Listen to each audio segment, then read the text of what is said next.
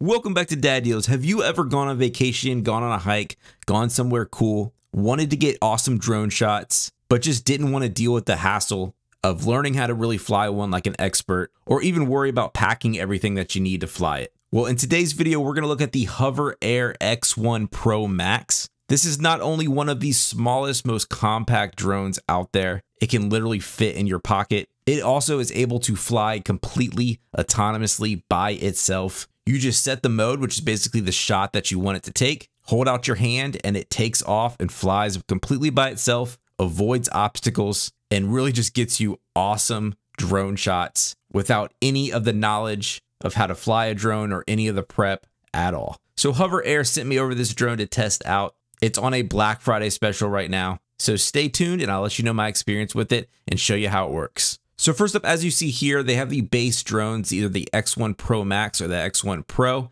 Now your difference here is $100 price, but it's also the Pro Max just has a little bit more obstacle avoidance capability on the rear of the drone. It can also reach a little bit higher resolution at 8K, while the Pro is limited to 4K. So honestly, the X1 Pro would probably be fine for most people, but if you just really want the best picture quality and the best sensors on the drone, you're looking at the Pro Max for an extra $100. Now, as you can see here on the site, they do have a lot of bundles that you can pick. And the one that I was sent was this power bundle. And I think that's the one that makes the most sense for most people.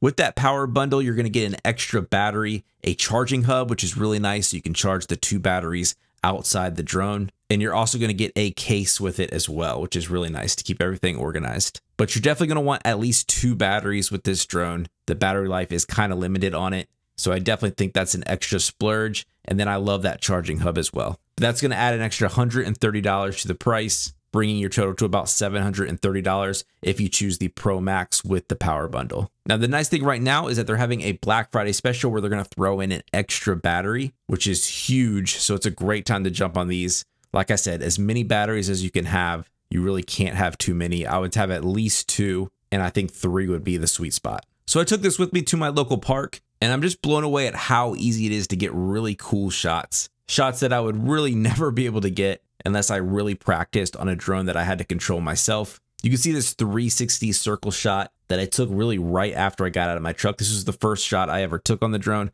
took me just a few seconds to hit the button. And if you go to car shows or you go to anywhere like that and you want really cool shots, this was just super easy to do. Now, the other thing this drone can obviously do is it can follow you, and it's great at automatically avoiding trees or anything else that will get in its way. You can see me here walking. I tried to sort of walk side to side, turn back around, and it always kept me exactly the distance it needed to, exactly the distance that I set it to, and just created a nice smooth shot. So some of the shots this is capable of is not only following, it can also do a dolly track style shot. So that means basically a front facing follow. It can also do spiral shots around a subject, bird's eye view shots, different zoom ins, just so many possibilities here, all at the click of a button. And how you launch this is you just stick your hand out, hit the button, and it will take off from your hand. So while you're doing that, it will automatically identify you as the subject and as the person to follow. And then when it's done getting the shot, you just extend your hand out and it will literally land on your hand and turn off, which is just super easy. Couldn't be easier. So there's no going into a controller